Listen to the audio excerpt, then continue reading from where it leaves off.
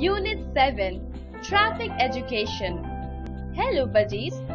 Traffic education is needed to encourage safe traffic activities. Traffic education is very essential for every age group. Traffic education for educated road users can be easily done through media, TV and video. Road traffic crashes are one of the world's largest public health and injury prevention problems. To reduce these risks, traffic education is more important.